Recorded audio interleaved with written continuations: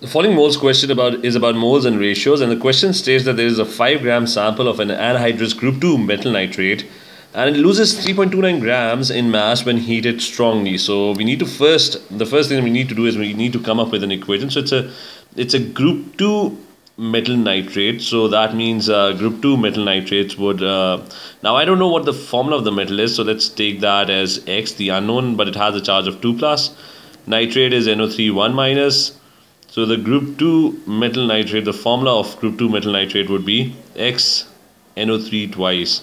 So it's going to be X NO3 nitrate twice. And when it decomposes, whenever nitrates decompose, they produce a metal oxide, which is going to be X. So X is 2 plus, O is 2 minus. So the formula is going to be XO plus NO2 gas would be produced. And you would have oxygen gas that would be produced. So whenever a nitrate decomposes, it produces these three things. And we need to balance this equation. So 2 metal nitrates would produce 2 metal oxides. I'm putting the molecules, compounds in brackets just to clarify, and it's going to produce there 4 nitrogens over here. So this should be 4 NO2 molecules, and there's going to be 1 O2 molecule.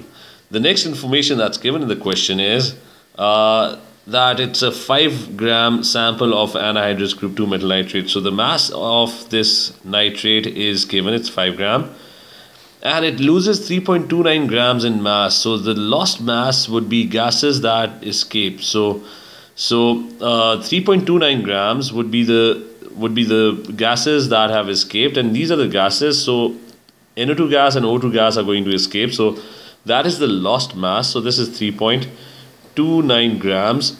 So if you had a 5-gram sample and it loses 3.29 grams of gases, so what's left? That's the amount of mass. So if you subtract 5 from 3.29, you get 1.71 grams of this solid metal oxide. So this is the solid metal oxide that's remaining.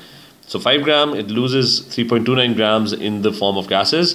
They are gone, and the leftover is the metal oxide, which is 1.71 grams. So the total is going to be 5 grams. Now there are 2 ways of solving this question. One is that is the trial and error method, that you take magnesium.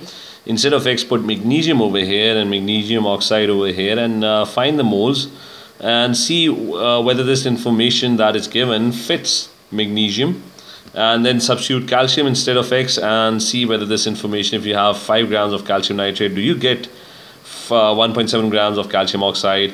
So one method is the trial and error method, where you would substitute each of the elements and see with which element this information fits exactly, and that would be the element for which this information is given.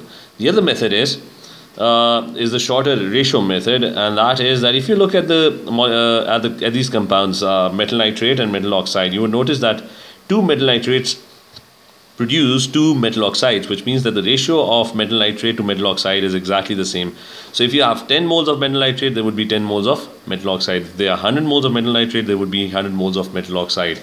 So the ratio of the moles is going to be exactly the same. So what we can do is we can find the moles of this metal nitrate, and we can find the moles of this metal oxide, and the 2 moles must be exactly the same. So that is what we are going to do. So we're going to try and find the moles of metal nitrate. So it's going to be moles is basically equal to the mass divided by the molar mass, which in this case is we don't know what X is, so that's the unknown, plus we have nitrogen, which is 14.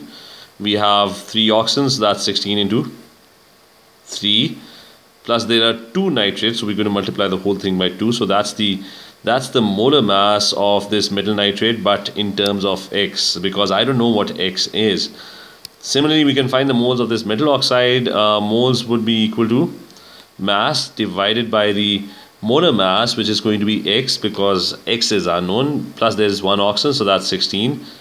So it's X plus 16, and we're going to try and solve this. The 2 moles should be equal, because the equation states that the amount of moles of metal nitrate should be exactly the same as the moles of metal oxide. So we're going to try and solve this.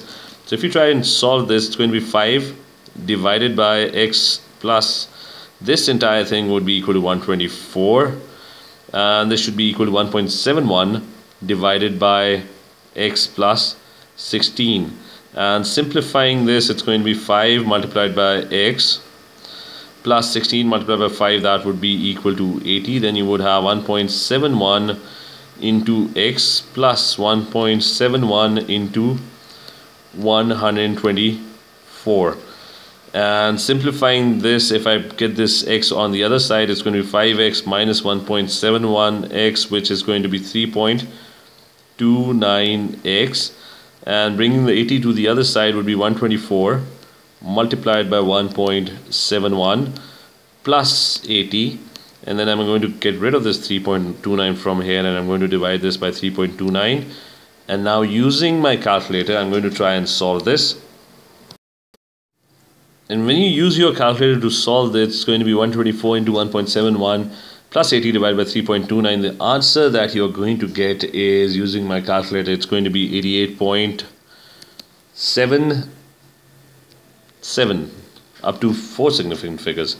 And this is basically x. So my x, the AR of x, is coming out to be equal to 88.77. And I'm going to figure out now, I have 4 options, A, B and C, D. I'm going to figure out which one is 88.77. If you look for magnesium in the periodic table, the AR is 24. For calcium, the AR is approximately, if you round it off, it's approximately 40.